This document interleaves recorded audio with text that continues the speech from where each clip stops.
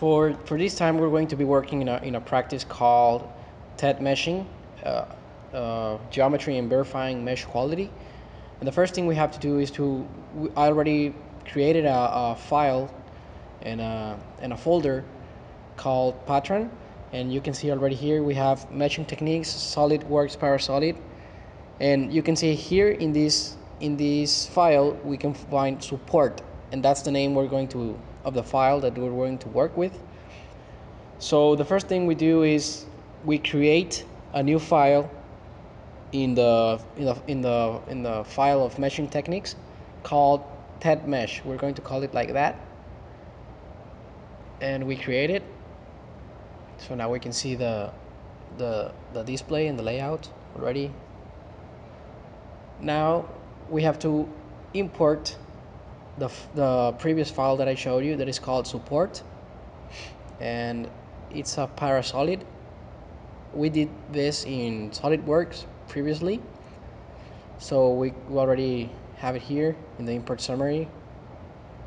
And the first thing we have to do, as you can see, you can only watch lines in here, so it's convenient for us if we use a smooth shaded icon so you can see it better. Now in this case we have to create a new mesh. We go to the meshing section. In action we put create. Object is going to stay as mesh, and the type is also solid. The element shape is TED, the measure is TED mesh, and the topology is TED 10.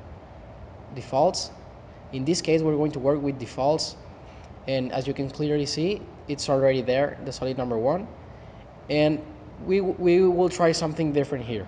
The global edge length the global edge length will be 20, and we apply it. You can now see that a mesh has been created.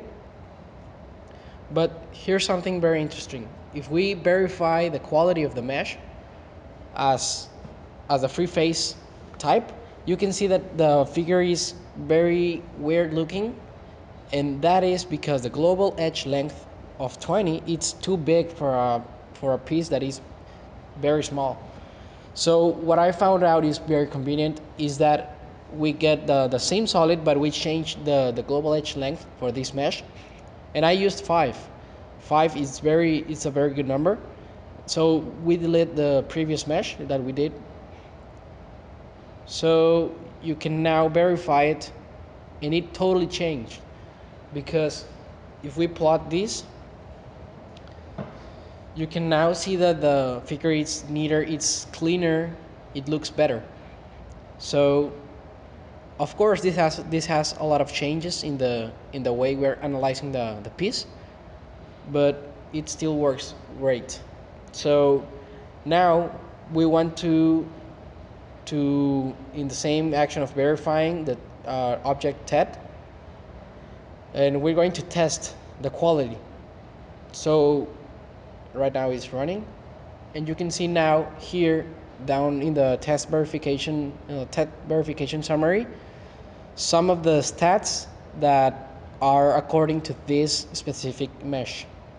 So if we open Paint, I'm just going to open Paint because I like to paste my pictures there. I'm going to leave this here just for you to see it, and you can pause the video and check and compare with the next mesh we're going to create. So if you check the aspect for this particular mesh, you can clearly see if we put the reliability threshold in the aspect ratio of nearly 5. Now I cannot put in close 5, but the closest is 6.34. That's okay. And if we apply it, we can see the colors of this particular mesh and the piece. So if we zoom in a little bit, you can see some of the colors that are there that are representing some of the aspect ratio settings you already defined previously, and of course the type of mesh you did.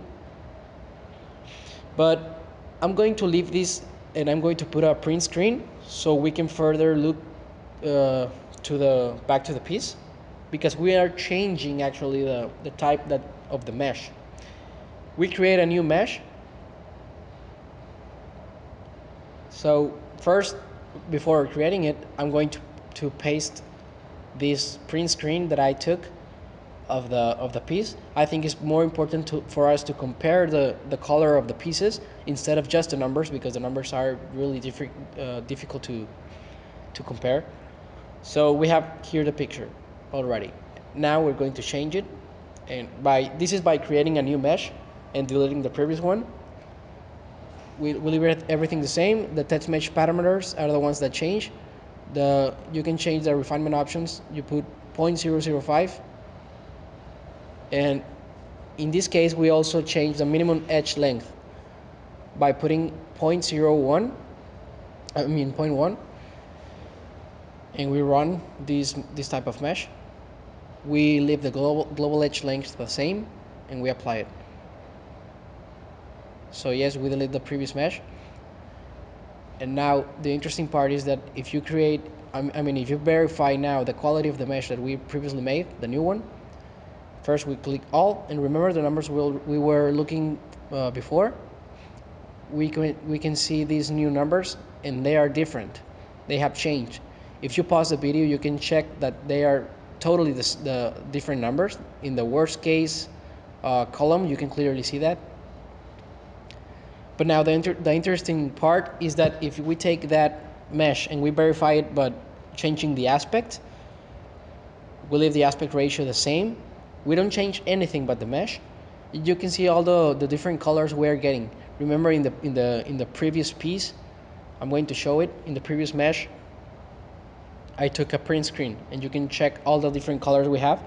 You see in this bar from the middle, you have a lot of red, a lot of orange, and in this particular one we have a lot of red, a lot of greenish, yellowish color, and also orange.